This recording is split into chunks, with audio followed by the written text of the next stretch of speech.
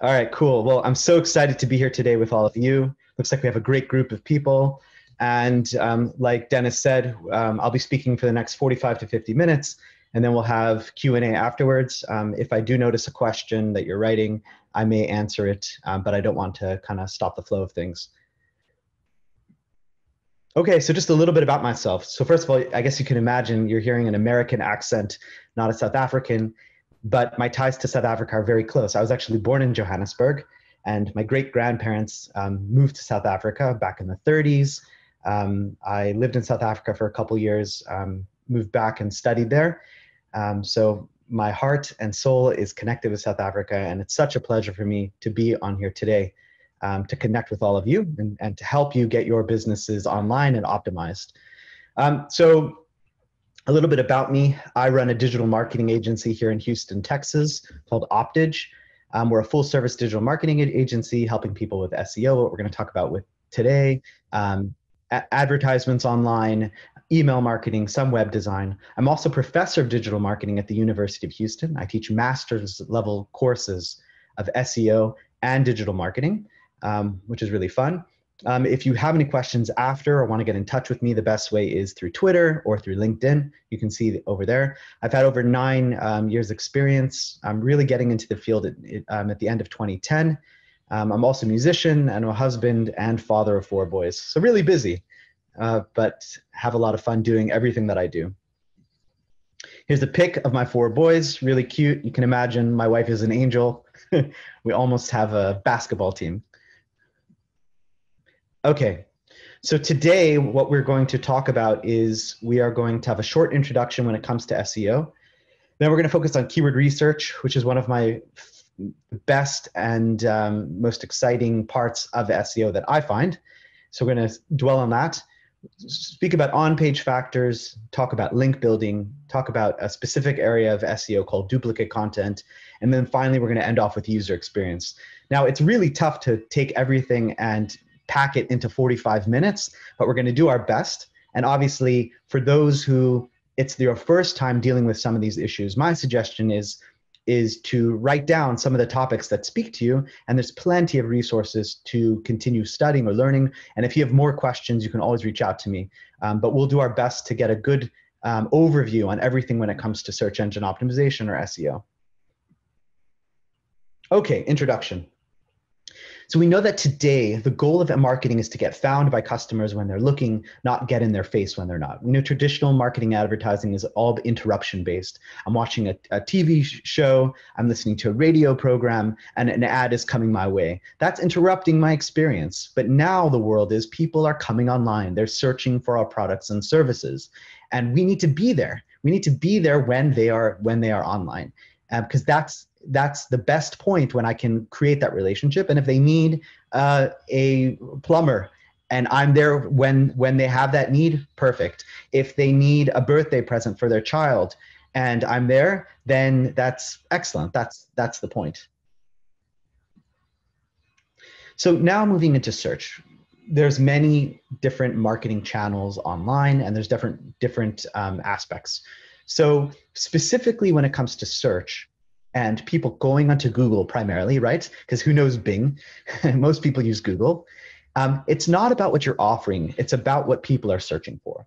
So an example or a parable to really understand this concept is how many people out there know Coca-Cola? Well, we're not going to put a poll out there, but I can imagine that many people know the company called Coke. So imagine Coke, they've got billions of dollars to advertise, and they decide to create a new website.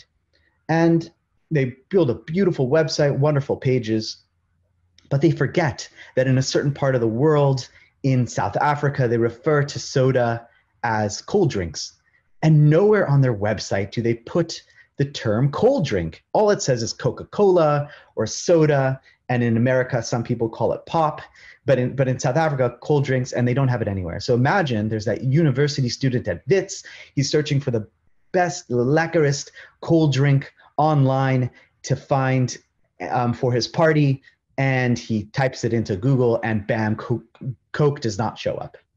So obviously this is just a parable because Google's a little bit smarter than that. They understand that Coke and cold drink are the same thing. But the idea is it gives you a little bit of insight that if you're not, you are so used to your business and you refer to things that, in certain ways. But if you don't do the research to see what are my customers searching for, how do they look at the search problem? How do they look at the product? And if I don't put that on my website, then I'm not going to show up. A lot of people feel they can just stick up a website and it's going to show up for what they want. But if they don't add in the content, the keywords, the products and services, it's not going to show up. Okay, so just so that we get on the same page, so that I'm sure there are some beginners here. So for those who are more advanced, please don't jump off. But it's just to set the ground so we know what we're talking about. We know that the way that Google works is you go into Google, you type in a search query. Now we have a bunch of voice-activated devices. But it's just to clarify here that today's talk, we're specifically talking about the organic search results. We know at the top of the page are ads or advertisements. You can see this screenshot is from America because it's got the yellow ad here. And I believe in South Africa on google.co.za, it's ADV for advert. But the point still gets across that we're going to be talking about the organic search results. These results, I have no power of paying Google to get on. It's literally based on my website and the strength of my website. And we'll talk about what strength means. Do I rank here? The top of the page where I can see the advertisements, both you can see I've got some product ads here as well as some text ads. Those we are not going to talk about today, but they are part of a Google marketing or online marketing component. Maybe Dennis will invite me another day to speak about those. But the idea is we're going to focus on the organic side of things today.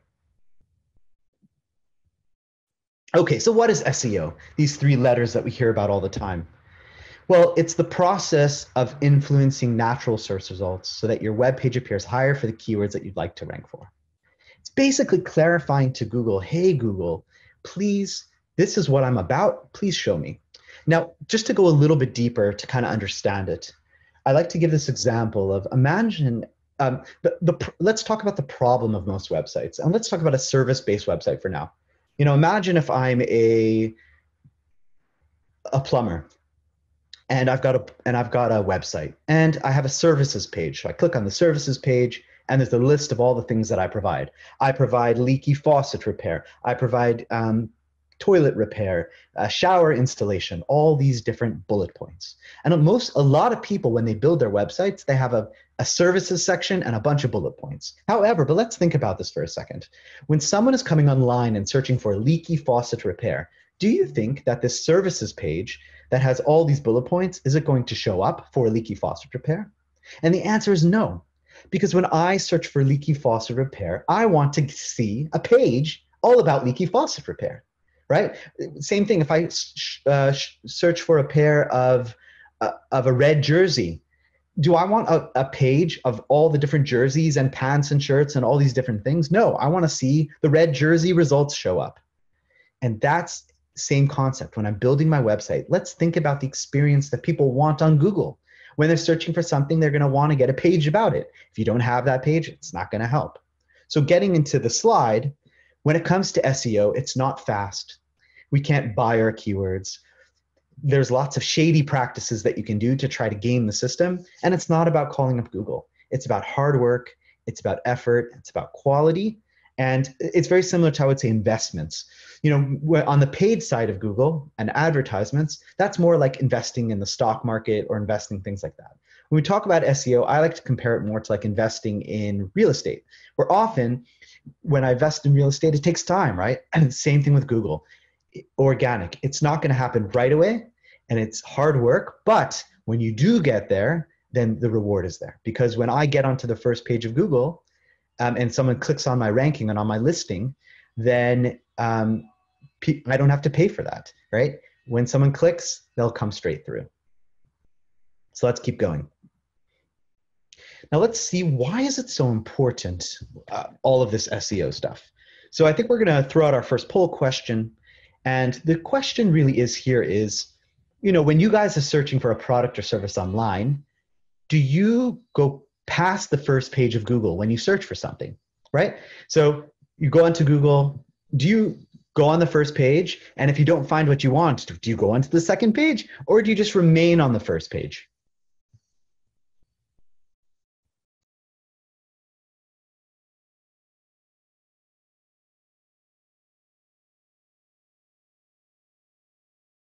Awesome. So we have our results in 63. So 38% of you are kind of like geeks like me, or like SEO people, where we'll go into the second page, we'll go into the third page. But the majority of you is kind of like the majority of the population. 63% say no, we don't go past the first page. And so why is this so important? You can look here. What this graph is showing us, it's showing us where you are on the page in Google. So position 1 would be if you're on the top of the page. This shows that that's the click-through rate. Click-through rate means the amount of times that a page of Google shows up and the clicks of that page. So we see that if you're in position 1 on Google, 35% of the time people are clicking on your listing. Once I drop to the second position on Google, that click-through rate drops down to 13%, meaning I'm out of the 100 times that people are coming to Google for my product or service, people are only clicking through 13 times.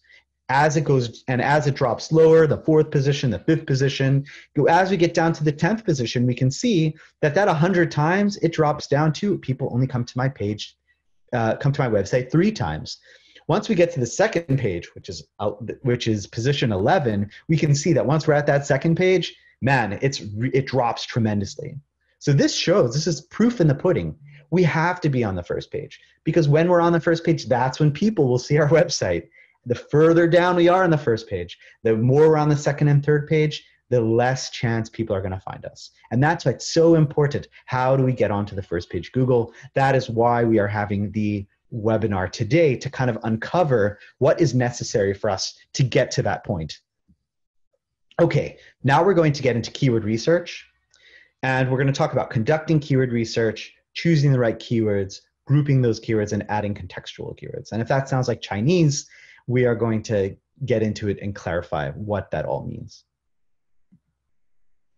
And just remember, if you guys have any questions, feel free in the chat box to add your questions, and we will respond to them at the end of the webinar. So keywords are the building block of search. Search engines keep track of websites and keyword-based indexes, and search engines measure how keywords are used on pages. And the history of how keywords work with websites, back in the year 2000, people would just stuff keywords in the code of the websites, and that's how Google realized what a page was about. But as Google has grown up, how to get onto the first page and what you need is a complicated algorithm, and it's like a secret recipe. But one of those things are the keywords, and Google is going to measure what keywords you use on your page and how those keywords are used. So what any business should do in the beginning and when they're starting off is to start with keyword research, figuring out what are the keywords that people are using to find my products and services. Now, you can see I have a slide here which has a lot of different tools. Usually I'll go through each one, but like I said, we have limited time today. But I want to point out a couple here. I can imagine that for South Africa, when you're looking for SEO tools or any tools online, a lot of the tools are based in the UK and the USA. So that dollar or pound or euro conversion rate to the rand can be expensive. So the use of free tools can help a lot. If you can use a paid tool, I always say maybe just get 1 month and a 1 month subscription, get ready and use that month out completely, and then kind of go from there. But here the idea is these are tools that help us generate ideas of what keywords are. So just some examples of what we're using is some free tools are ask your friends, ask your customers, ask go in your company, ask what do we think the keywords people are using. If you type into Google, Google has recommendations that will give you ideas. Google Suggest. If you also go to the bottom of Google, often there will be, people who searched for this also searched for it. Those are really great concepts. So the ones that I wanted to show you also these are really great ones, and they're based off of questions. Answerthepublic.com. and also ask.com. These are really cool tools, both free, that come up with questions that people are searching for and asking. So a lot of how people search online are based off of questions that people ask. So if you want to figure out what are the questions, Answer the Public and Also Ask are tremendous. Paid tools, there's SEMrush, Moz, KW Finder, and SE Cockpit are the ones that I recommend. The SEMrush, I feel like, is the creme de la creme, but there's other ones as well. And then finally, Freemium. Freemium are our free keyword tools, but they do have a paid component as well. Ubersuggest is one that used to be much better, but recently I found one, SEOscout.com/suggest, and that is also a really cool keyword generator. But in the end of the day, we need to come up with keywords. So practically what this means, if I'm selling t-shirts, I want t-shirts for men, t-shirts for women, t-shirts that have pictures of Disney characters, t-shirts for princesses, yellow t-shirts, green t-shirts. This is what we're talking about. A keyword doesn't just mean one word. When I say keyword, I mean a keyword phrase. How do we come up with this list? It's by using a tool and by using our brain. And hopefully this will help you. Take a screenshot of the slide, or the video is going to be available later, so you'll be able to always come back to it. Here's a screenshot from, I think, also ask.com, and you can see that it really gives you a lot of information, right? So I searched for Springbok rugby, and when I've got Springbok rugby, you can see, okay, people have questions. How much money does a rugby player make? What position do small rugby players play? Who's the highest paid English rugby player? What's RSA stand for? Who is the strongest rugby player? Now, not all these questions are going to apply to my website, but it gives me a good perspective. Hey, these are the questions that people are asking. Do I have the answers on my website? Do I have the pages that answer these things? And once again, by using a tool, it will help me generate the concept and the ideas that I want. So pretty cool tool. And the nice thing is you can also export it as an image or as a spreadsheet so that you can actually get the questions in text form. Other ways that you can come up with keywords or topic, it would be YouTube, because we know YouTube is the #2 search engine. So you can type in a phrase and see what comes up. Even Amazon itself, we think of Amazon as something that we used for, to buy things, but Amazon you can also type in products or services and see what shows up. That will give you ideas. Quora is another question answer based website, and it can help you come up with further questions that people are asking. And then I find something that's like a hidden gold mine is live chat. I'm sure there's lots of people here when they go online, instead of phoning someone or filling out an email, they interact with a company through live chat. Live chat is very cool because most live chats, you can get access to the transcripts of those live chats. And then if you can download those in sort of a Word document, you can then analyze the words. I don't know if you've ever seen, there's these cloud builders or word clouds where I can throw in text and then it builds a word cloud to see what are the words that are used the most and what are the words that are used the least in a form of a picture. The words that are used the most are the big words. Words that are used the least show up as a small word. And I think a cool way is to take live chat transcripts, stick it into one of those word builders, and then see what is popping out. What are people talking about? Do I have that content on my site? Okay, so now that I have keywords, now that I've got this whole list, which one do I choose? Which one do I start off with? Do I write an article about women's t-shirts, or do I write an article about men's t-shirts? Where does it go from here? So when choosing keywords, there are 3 essential qualities of great keyword phrases. Number 1, we want to find keywords that have high search volume. Are people actually searching for those words? The second aspect is low competition, and we'll discuss what competition means. But in order to get onto the first page of Google, it's competitive, right? There are already 11 people on the page. How do I get onto that page? So we'll talk about competition. And then the third one is intent, right? Different keywords have different intents. We know that when it comes to the buying cycle or marketing in general, people are at different phases of the buying cycle. Sometimes you have people who are just shopping. They don't know what they want.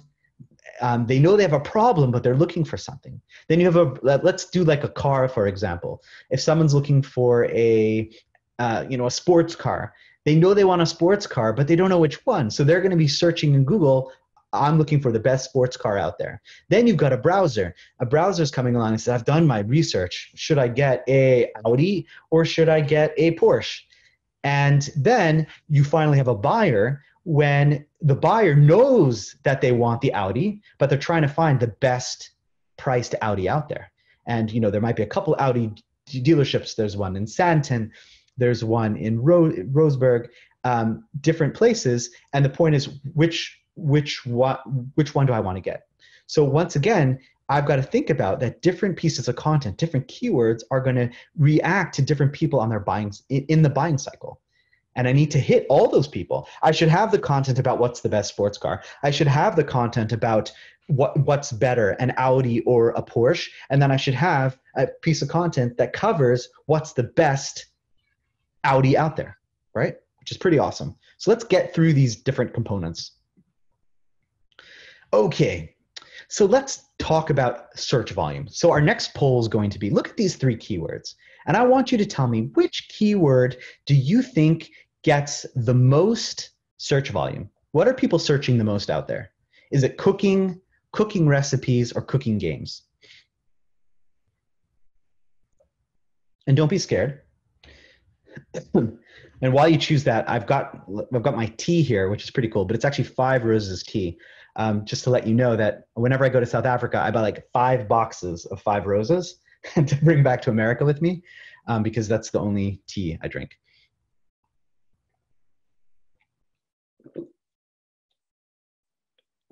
Awesome. So we have our results coming in, and I can see that cooking recipes we've got 75% of our respondents cooking recipes, 23 our respondents say cooking, and then only 1 person says cooking games.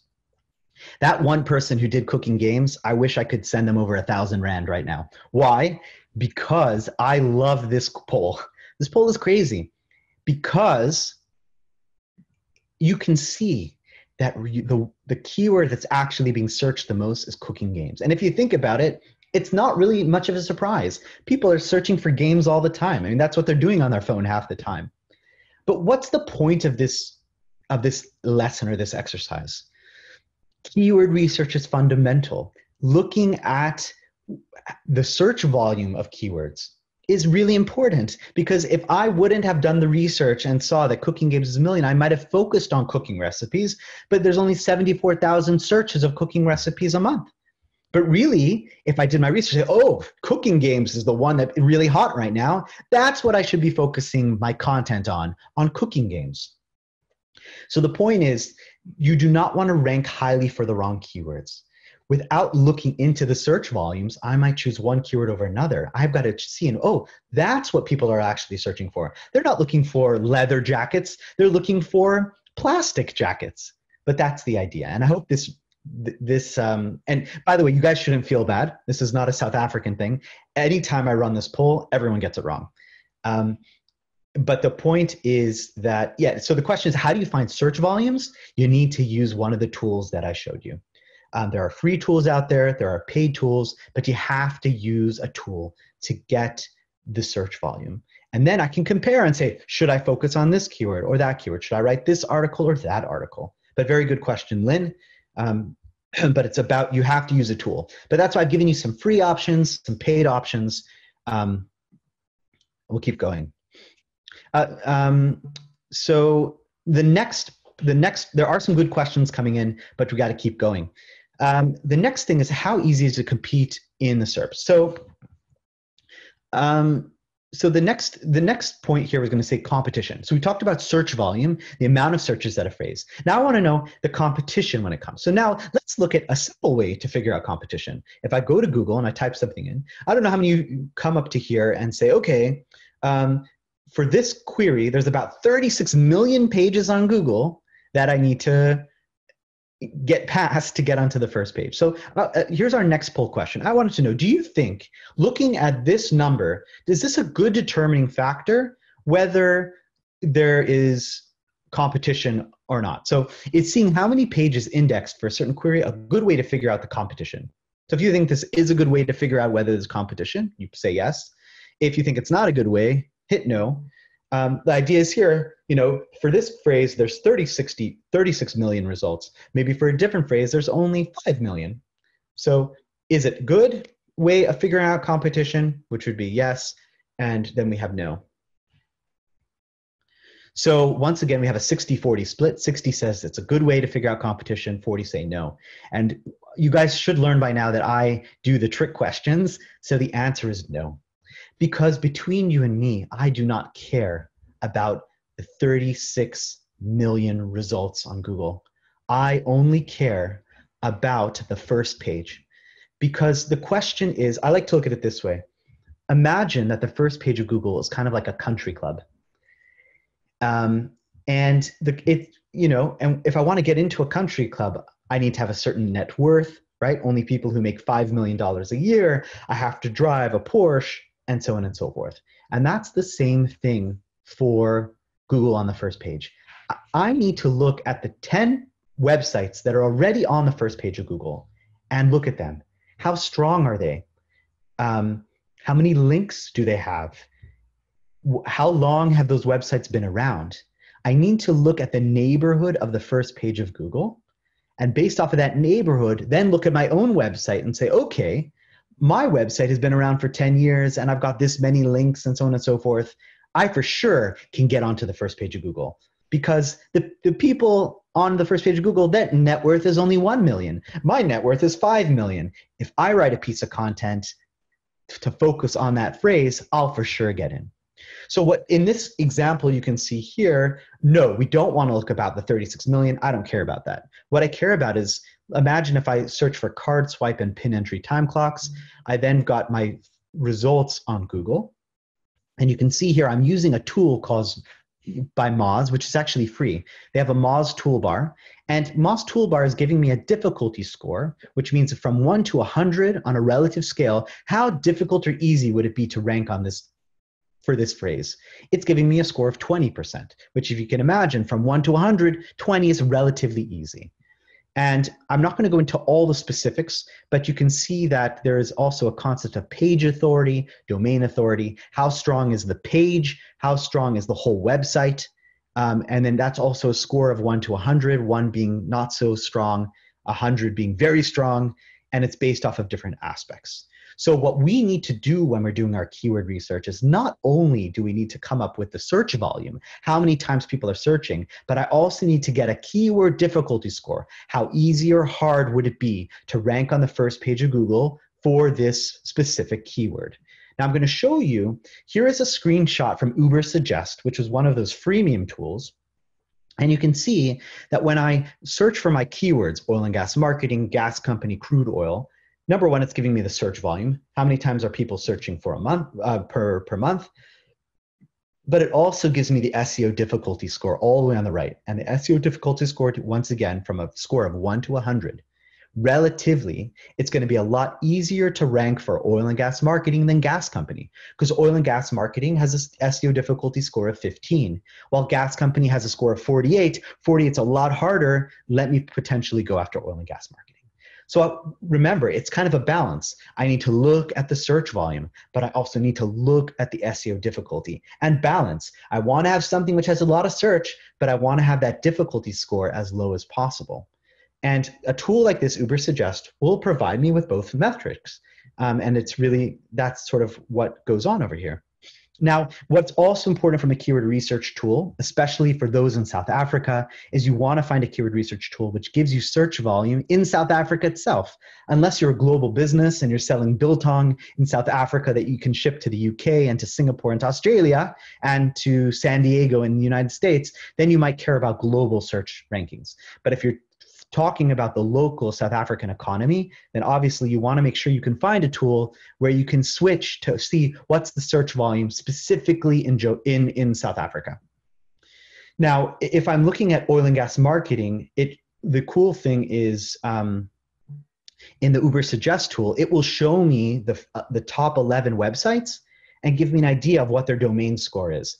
And domain score means like how strong is their website, you know, how many social shares does that website have and how many visits estimated. Now remember, this is all third-party data, so it's not necessarily super accurate, but it gives you an idea of like, okay, the 10 results on oil and gas marketing, their average domain score is 40. If my domain score is 5, it's going to be not so simple to get onto the first page of Google. Whoops. The power of AirPods. They keep falling out. All right, cool. So I hope this makes sense and you're starting to get the flow of things. Now, let's move on to the next aspect of targeting long tail keywords. So often we want to be number one for the small keyword, especially CEOs of big companies. They say, I want to be number one for electricity, or let's use an example for mobile phone. But when mobile phone, people are searching for mobile phone, are they looking to buy a mobile phone? Not necessarily. Maybe it's a college kid who's doing a research report on mobile phones. Therefore, when I'm targeting keywords, I want to go ahead and focus on long tail keywords. Keywords that are phrases of 3, 4, 5 long phrases that, yes, that individual phrase might get a lot of search volume, but when someone does search for it, they want to buy. So you can see that on the internet, 70% of all searches are using long tail terms, keywords that are 4, 5, 6 keywords long. So focusing on those types of keywords, it's less competition, but there's higher conversion rates. Not many people are fighting on that. But when someone does search for it, they're going to buy. It's 70% of all queries, and it usually tends to be used by people about to buy. So for example, if someone's saying, I want the best price for a Samsung Mobile 5, that phrase, maybe not a lot of people, but the person who is searching for that is going to want to buy it. So if I write a piece of content on my website specifically about that phone, I might not get 1,000 visits, but the 5 that I do get are going to convert well. Okay, now that I have all my keywords and I've started to figure out which ones have a lot of search, which ones are more difficult and less difficult, then the idea is let me take my keywords and start to group them together. Let me find the keywords that are similar and group them into groups in a spreadsheet or on a Word doc. Each group should target about 3 to 10 phrases. And ideally, there should be some common denominator. So if I'm talking about best Samsung cell phones, let me find all the keywords that are related to that. And once I have this group, think that I'm going to be creating one product page on my website or one blog post or article on my site that's going to target those keywords. And then I go ahead and actually take my article and write it up, include those keywords. Or if I have a product page, let me take the product description and include those keywords. And slowly, once I've done my keyword research and I've divided it into 1,000 groups, this gives me 1,000 content opportunities on my website to either add a new product or add a new blog post or add a new article to focus and target on those keywords. Now, by using the volume and the competitive metrics, I'm able to figure out what should I work on first. If I have 1,000 keyword groups, should I do group number 1 first or group number 1,000? Having my metrics there, knowing the volumes and the difficulties and the intents, I'm able to figure out what should I focus on first and what should I focus on last, because I can't write 1,000 articles all at once. The last part of this recipe is contextual keywords,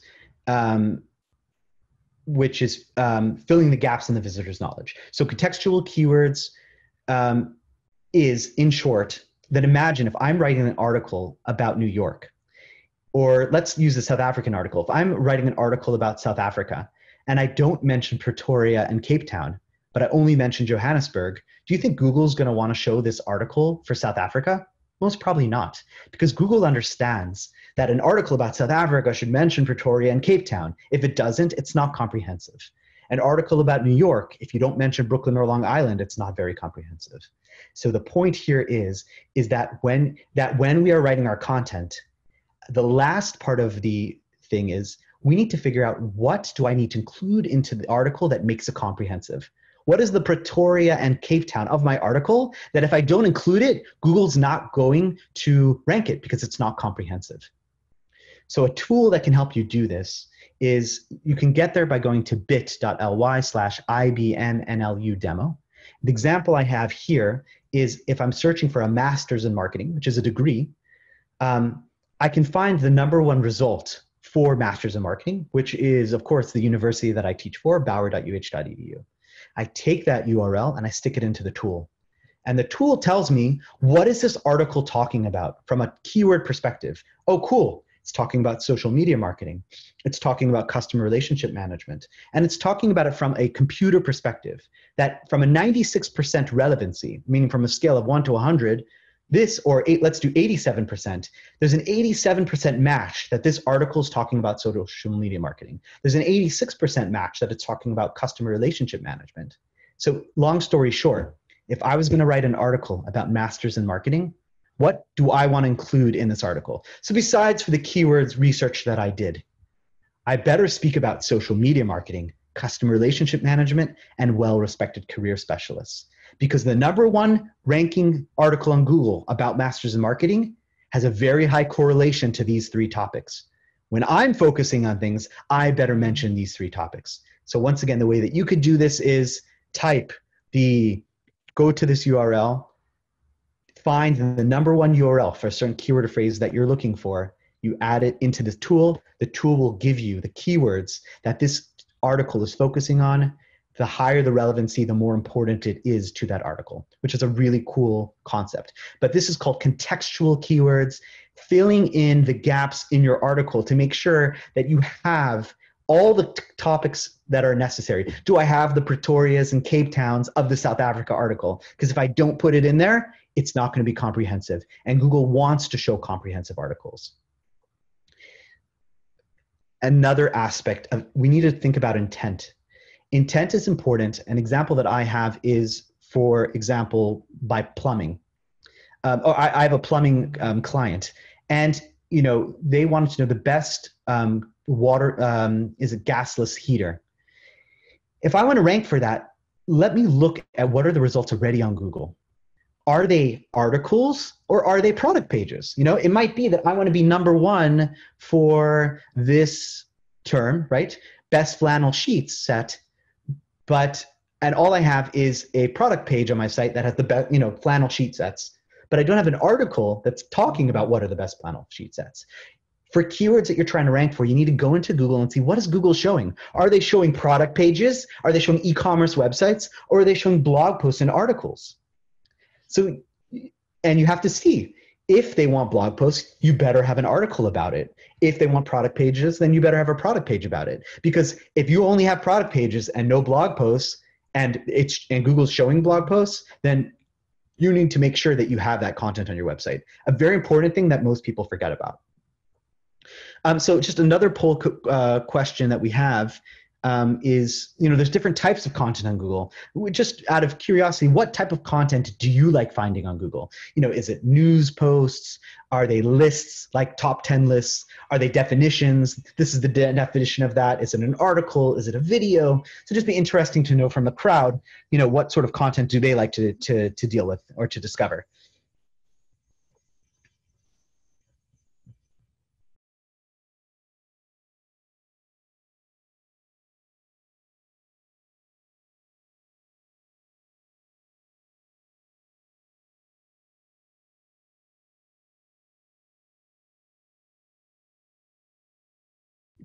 All right, wonderful. So we have a lot of articles, videos are very important, definitions, some news, right? News these days, we don't want to read the news, but cool, great point. But the point here, guys, is there's many different ways of getting content onto Google. You have to, part of it is seeing what Google's already showing for that search query, and you need to match it up, right? So you could have the best website in the world, but if you're trying to rank for a certain keyword and all Google is showing is articles and you don't have an article, you're not going to show up. Keep that in mind on the intent. All right, we just went through keyword research. Now we're going to keep moving and we're going to talk about things that happen on the page. We're going to move through this pretty quickly, but we'll get the general idea. URL structure is a first part of this, is very important. The URLs on your website are really important. Make sure that they include keywords. You don't want to stuff keywords in them, but you also don't just want numbers, especially if you're an e-commerce website. You don't want www.dannystore.com/12345.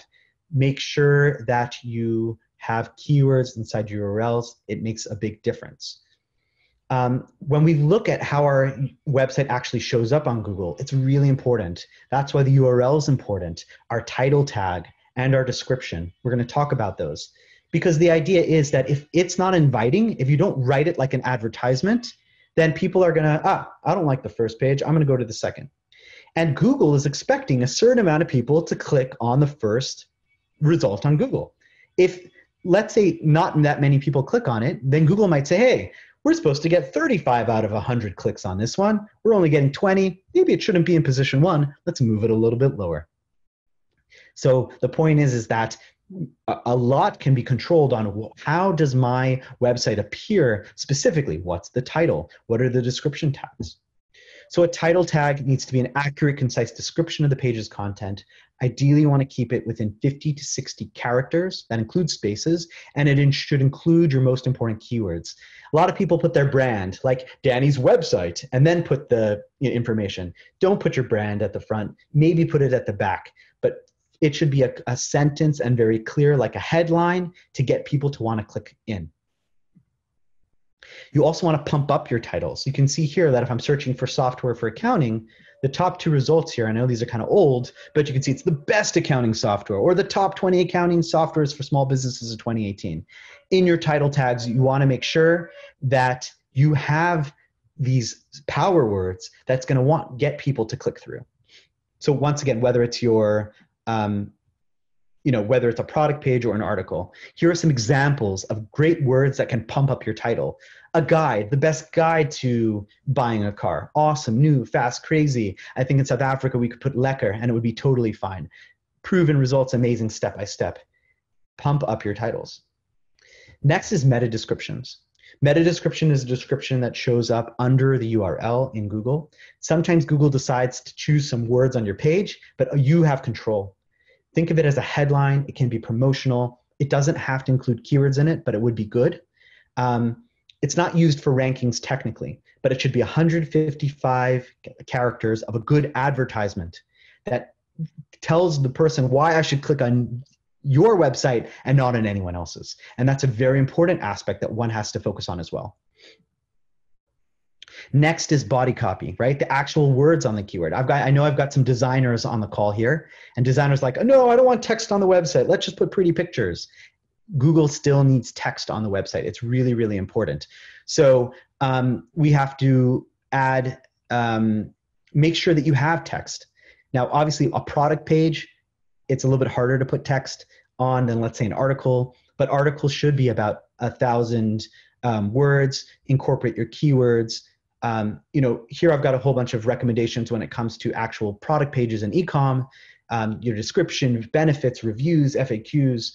You don't want to keyword stuff. You don't want to have the same keyword a million times. You want to use variations or synonyms. You don't want to be thin content. Just 100 words is not going to be enough.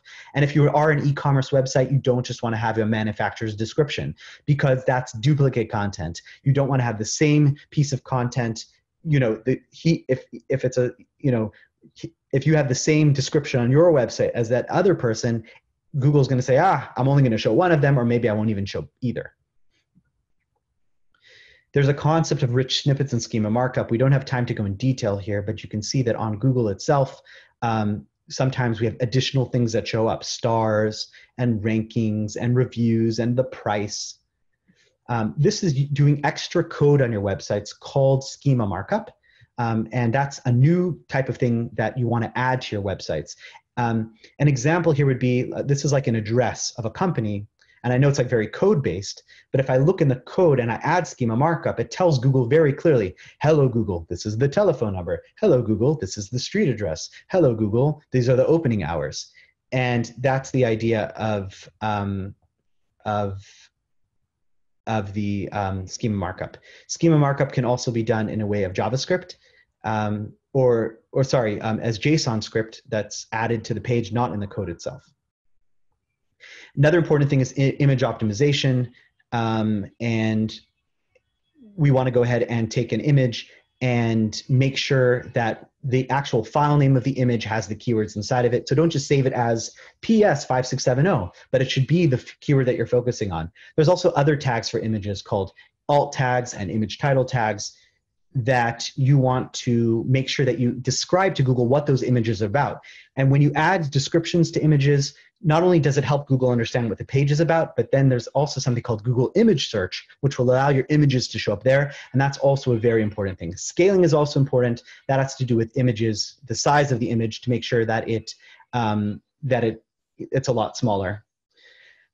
Internal linking is also an important one, making sure that you have links in your website to the different pages. That allows Google to go ahead and to pass through different things.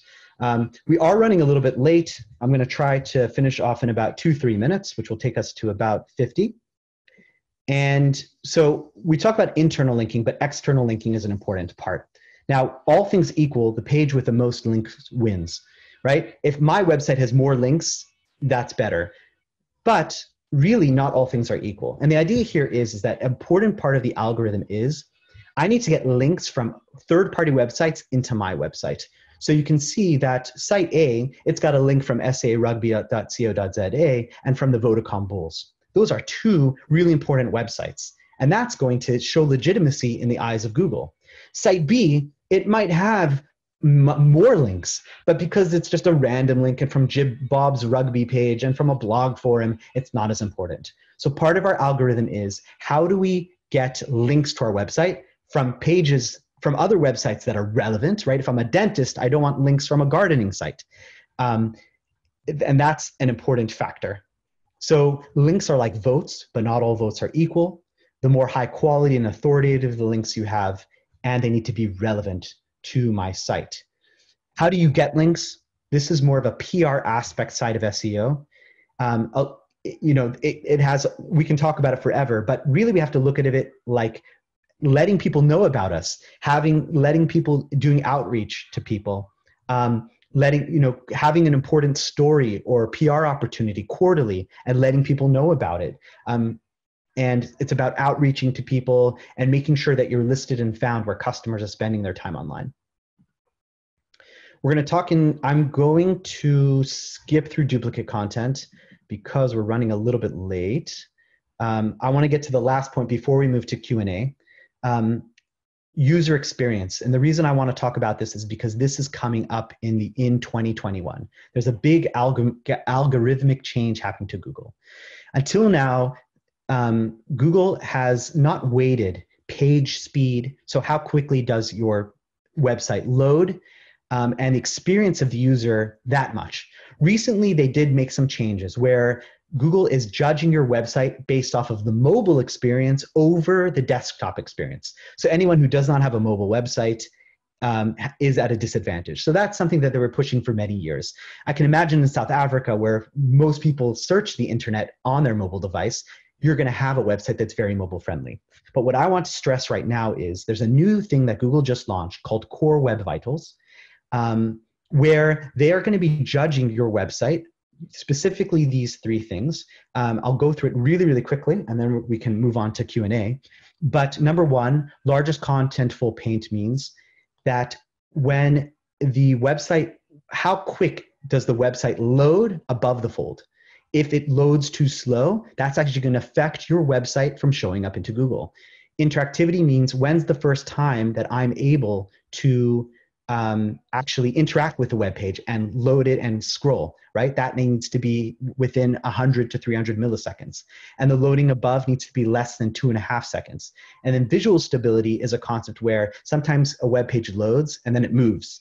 That movement needs to be at a minimum. But the point that I'm mentioning this is that page speed and loading of websites starting in 2021 is going to be a key aspect of the Google algorithm. So if your website does not load quickly and it's not passing these checkpoints, you are going to be at a disadvantage for showing up in Google. Google's not going to want to show your website. So there's a lot more when it comes to this, but you can start doing research about Core Web Vitals, and Google's giving us a little bit of time to start looking into this and how we can optimize not just now keywords and content, but also the speed of our pages, because that's going to be an important part to our websites and getting found on Google. All right, I'm sorry that we had to go a little bit quick near the end, still judging how long it takes, but I think now we've got a good time that we can go into Q&A. All right, so let's look at some of the questions that we have so far. Okay, so Jobuel has a good question. With regards to using the correct and catchy coding or tags, am I supposed to know how to do this offhand, or can a web developer help us? So yeah, today we spoke a lot about coding. So the point would be that some of this coding it's not really required. You don't really need to know coding. Like if you have a WordPress based website and you download like the Yoast plugin or certain plugins, it will allow you to do it without coding. But yes, some of this you will need a web developer, but beware, not all web developers understand SEO. And therefore, when you get someone to build a website, make sure that you have someone who knows SEO involved, or the web developer understands SEO, because you'll be surprised how many web developers do not know. So some of it you can do yourself, some you will have to get a web developer to help.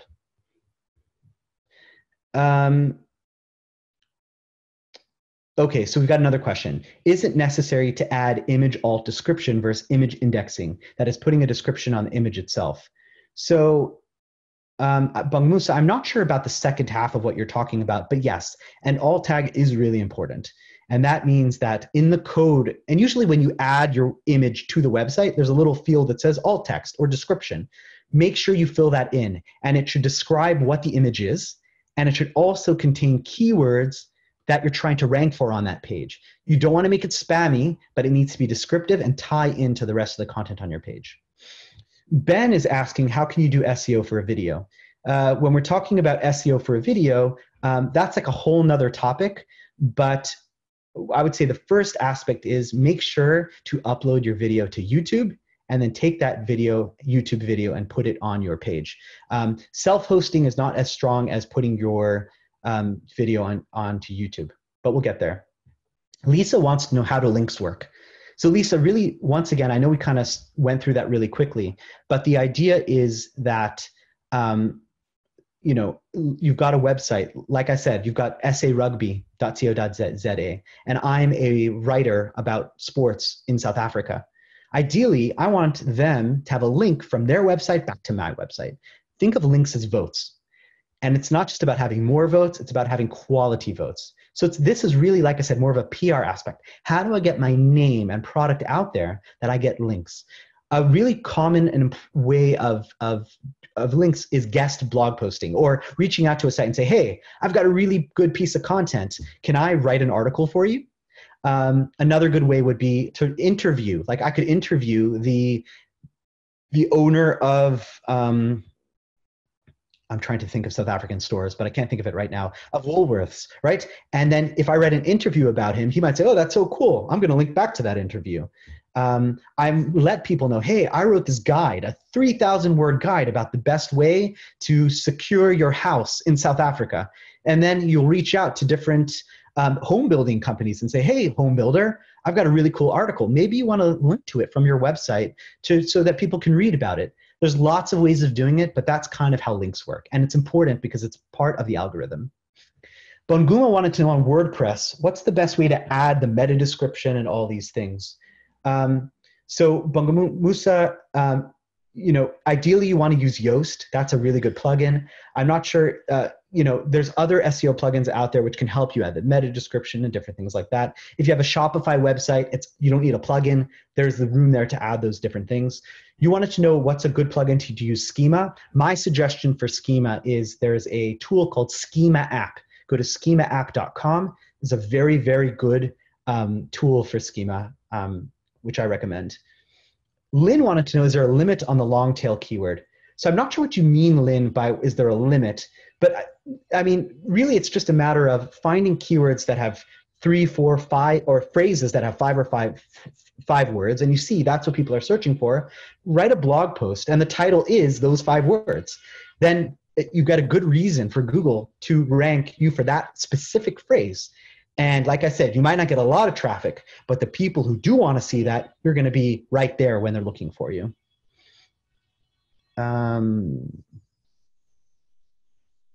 Ruti wants to know, if your budget is tight, should you spend your money on Google AdWords, on Facebook, or another search engine? So Ruti, I think what's important is you need to understand how important is it for you to get sales today? If you need to get sales today, working on SEO, like what we focused about today, it's going to take time for you to write content and do the research and build up your website, and the results take time, right? It's not going to take, sometimes it takes 6 to 9 months. So yes, you should be investing in your website. But if you have a limited budget and you're not sure what to do, you might have to go to Google Ads or to Facebook Ads first to start generating sales right away. Because SEO does take time. But in a best case scenario, you can do a little bit of both. And whether you should do Google or Facebook, that would be time for a different lecture at a different time to discuss the difference between the two. I'm going to go back to the bottom of questions and see if there's anything else. Warren Ho, we'll go here. Rihanna wants to know, how can you increase the page load speed? A lot of ways to increase page load speed have to do with the CSS and JavaScript files that are running. By optimizing those files and optimizing how things load, that will increase your page speed. You will need to get a developer, but on WordPress, there are certain plugins that you can use that can help optimize page speed as well. But you will need a developer to help you when it comes to page speed. Rian,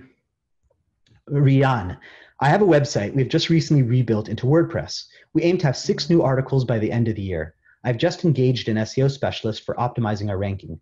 If you were to choose just one thing to do in order to improve ranking, what would it be? Is this where you would start? So Rihanna, I think that's a great question. So number one, you want to make sure that the foundation is set on your website. Make sure that all the metadata, the descriptions and the tags and everything is there. The next thing is, like I said, you need to really think about the content that's necessary. Now, 6 articles, remember, quality is better than quantity, but think about all the different products and services. Is 6 going to be enough? 6 might not be enough. You might need to increase that. But if you make 6 very strong articles, and these are 3,000 or 5,000 word articles, and they discuss every single point, then yes, those 6 should be good. But number one is the foundation. Make sure that the foundation is there, and do your keyword research and produce content. And then links are also important. So I know it's hard. There's a lot of things to do, and it's hard to prioritize. Caroline wants to know, as a web developer, is it worth putting a link on a customer's website back to my website? Is that a credible link? So Caroline, you have to be careful. Google has penalized in the past for that. So what I would suggest is you can put the link, but 2 things. Number one, that if that link shows up on at the bottom of every single page, that could be considered spammy. So my suggestion is either put the link on only the homepage, or there's a certain thing called nofollow. And nofollow is a special tag that you add to a link. And my suggestion for web developers is, when you do put a link there, make it nofollow, because that will make it less spammy in the eyes of Google. So it's a great idea, but you have to set it up in the right way. Sone wants to know that we skipped over duplication because of time. She wants to know, what are the 3 things to know about the topic?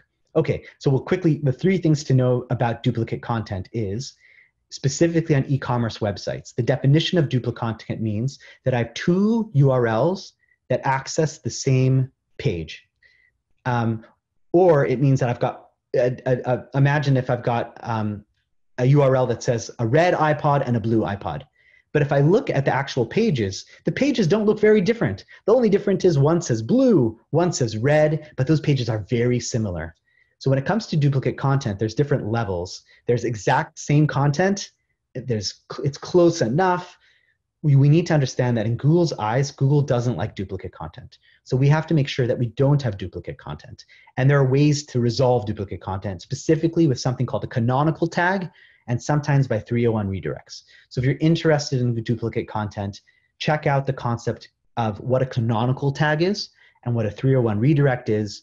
But it's important, specifically on e-commerce websites, when you have lots of products, it could be that you're going to get a lot of duplicate content, because one product can be found in one category and that same product can be found in a different category. The URLs are going to be very different, but they go to the same page. So it's a whole nother topic on its own, but it's something that we kind of have to focus on.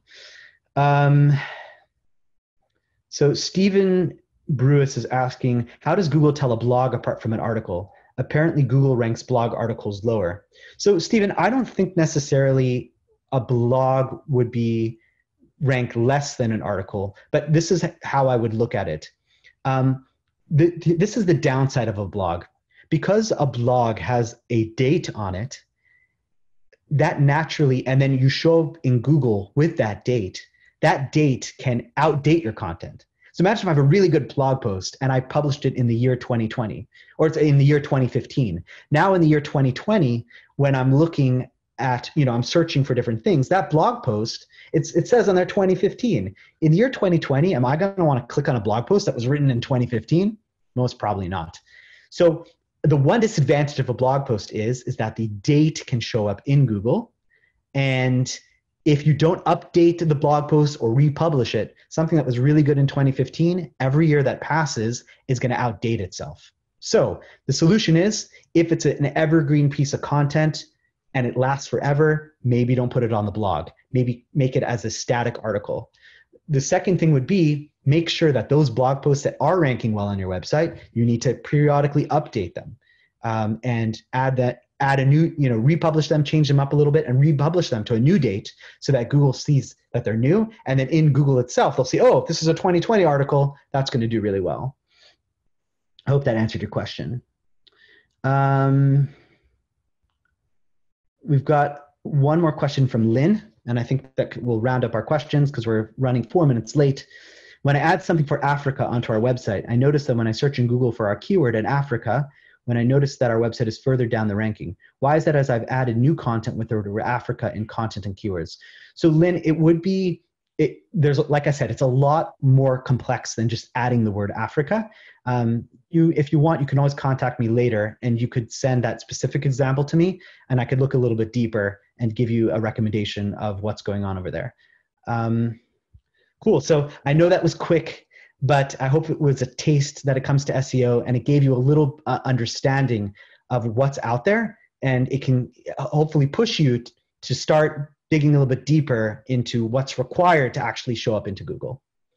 Thank you guys so much, and I'm going to hand it back off to Dennis. Brilliant. Thank you so much, Danny. Wow, that was an amazing presentation. We definitely have a new appreciation for Houston.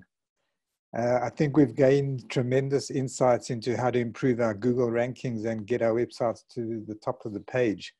There are also some really valuable tips on how to drive web traffic. Thanks so much, Danny.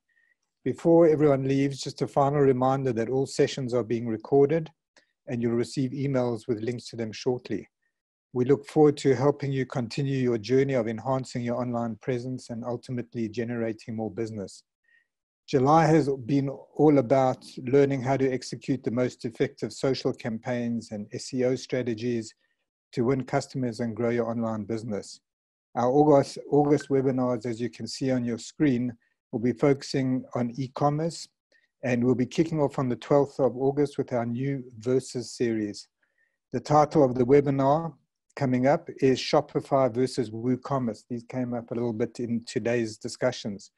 This is where we'll help you choose the best e-commerce platform for your business. Booking for the next free session will be opening soon. Please keep a lookout for other correspondence, emails, social media posts from the OnlineX team about these new OnlineX gatherings happening in the coming weeks. Thanks again for your attendance. Good luck with your SEO strategy. Thanks again, Danny, and goodbye.